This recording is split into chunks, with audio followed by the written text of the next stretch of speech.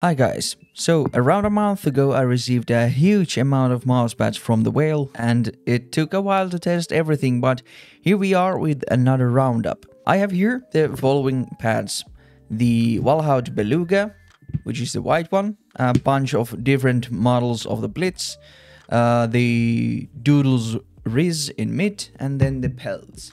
All these pads are honestly really high quality overall, but the Walhaut, being the oldest, is still using the standard rubber base that we were used to seeing a lot before this pour-on copy trend started happening. Also on the Walhaut, the stitching is not as low as on the other models because of that rubber base, but it is still not anything that will harm your performance in any way. And yeah, even though most pads that are released nowadays are sporting a PU foam base of some sort, that doesn't mean that these rubber bases are bad in any way. Usually pads with these rubber bases are also cheaper while still offering really good gaming experience as well. The Walhaut is usually referred to as a Hien copy of sorts, but from my testing it is not all that similar fabric wise. Yes, they are both hybrid pads that offer a really speedy experience with a pretty abrasive surface, but the closest pad in terms of feel is probably the X-Ray Pad Aqua Control 2, I'd say. I don't have that with me anymore, but I used that pad extensively before and this reminds me a lot of that experience. It is just a really consistent, well-performing hybrid surface that is very water repellent and good against humidity.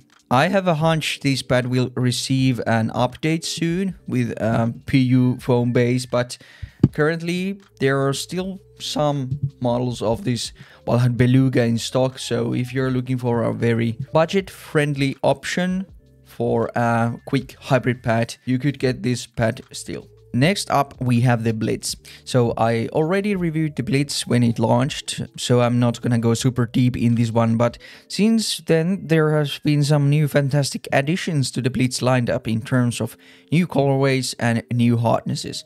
So here I have the Blitz in orange with the hard base, then in purple with the soft base, and in blue with the extra soft base. You can get these pads in a bunch of different sizes, like this 500 x 417, and the blue is 490 x 490, and then we have this generous 600 x 500 millimeters. That is the purple one. Oh my god, this purple is pretty beautiful. The color of the surface affects the speed somewhat, but the differences are really small overall. The fastest surface is the purple, then the blue one, then the orange, and the slowest is the black one. From these, I must say that my favorite is the orange with the hard base. The hard is not as hard as, for example, the artisan mid base and is slightly firmer than the soft base. The X-Soft is not super plushy either and it still has a good rebound to it, so for example dot skates are very usable on it too. The surface of the Blitz is very similar to the Artisan Zero speed-wise, so it is best described as a fast control pad. The thing that really shines with the Blitz for me is that the static friction feels very low with every skate that I use it with, and the X and Y axis and also the diagonal axis feel super uniform. This is still the only surface that made the god-awful GPX2 stock skates usable when I still had them on. The Blitz is just a very solid cloth pad offering that is pretty unique fabric-wise. It is definitely one of my favorite pads and a pad that I find myself going back to from time to time. Then we have the Rizz Doodles with the mid base. This pad is something that I don't enjoy using that much, to be honest, and that comes to the fact that with my environment the surface just seems to build up insane amounts of static electricity, which larger pad style skates like core pads and the stock skates on Razor mice, for example. That build-up makes the experience with it very inconsistent, and sometimes the static friction and dynamic friction is really high and sometimes it is not. Like currently with the Viper, this just feels like it is glued to the surface of the pad. This doesn't happen with like dot skates, however, but I mostly love to use those larger skates nowadays. The surface is really smooth, silky fabric that is fairly similar to the Infinity Mice Control V2, but a bit more plasticky feeling.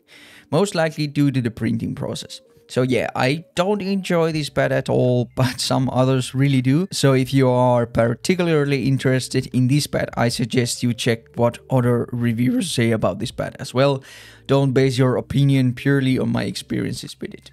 And then lastly, the slowest of the bunch, the Pelz. without those static electricity buildup issues. When I first started using this pad, I was shocked how freakishly slow it actually is, and this is a pure mud pad, but interestingly enough, it is something that I enjoy a lot in aim trainers particularly. For example, precise tracking with it combined with a really low weight mouse like the HDR or the ULX Cheetah, to name a few, is like aiming with stabilizers on. It is just a really precise and controlled altogether. The thing that really separates this from my other control pads is the surface texture, which is very similar looking than on the Walhaut, for example. However, it gives a more fuzzy feeling to your skin, and it is a very comfortable pad to use.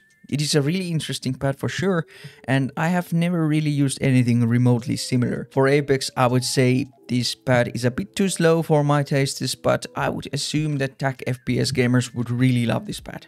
A really high static friction combined with a really high dynamic friction that are perfectly proportional to one another. Definitely one of the best control pads out there. But yeah, that is it for this roundup of whale pads. For us Europeans, you can get these pads from Maxgaming and from Laonda's own store, and for US folks, these are sold in Lethal Gaming Gear web store. For me, the two top picks from these are for sure the Blitz and the Pelz.